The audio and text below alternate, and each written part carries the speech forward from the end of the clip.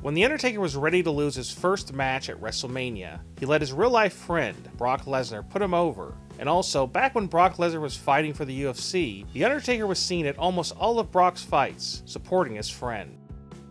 Alexa Bliss and Becky Lynch is another duo of rivals that you would never expect to be friends off camera. Becky and Alexa are very good personal friends and actually ride in the same car together, on the road for WWE. On a 2016 episode of Talking Smack, Dean Ambrose revealed that he is actually great friends with the Usos. The three have actually been seen out in public together drinking, along with Chris Jericho, who is also good friends with the Usos. When Enzo Amore suffered a concussion at Payback 2016, he was taken to the hospital where he was visited by Kevin Owens. Most people didn't know that Kevin Owens and Enzo Amore are actually good friends in real life after spending time together in NXT. Former rivals John Cena and Randy Orton's friendship started in WWE's former developmental company OVW. The two became fast friends, and their friendship continued over the years, which made their matches more interesting because when you saw them wrestle, you weren't seeing two rivals destroying each other, but instead you saw two friends playing a game of can you top this. Goldberg and Steve Austin have always been compared to each other, ever since Goldberg's WCW debut.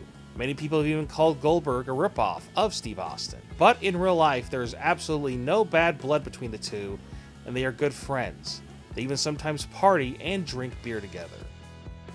Dolph Ziggler and The Miz were bitter rivals in late 2016, but in real life, they are actually best friends. Dolph and The Miz are both from the Cleveland, Ohio area, and they also have a love of Cleveland sports teams, and have actually been spotted many times at Browns and Cavaliers games. They were even featured on an episode of Ride Along.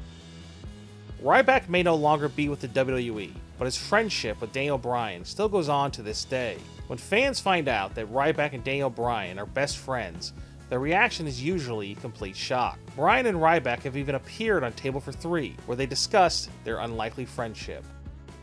Paige's WWE career began in the WWE developmental companies FCW and later NXT. When Paige came to America at the age of 18, she immediately started a friendship with Summer Rae.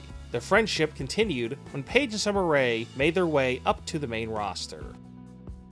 One of the reasons why The Undertaker is yet to retire is because he's very good friends with the boss of the WWE, Vince McMahon. When The Undertaker got a concussion during his first WrestleMania loss against Brock Lesnar, Vince McMahon actually went to the hospital with The Undertaker just to make sure he was okay.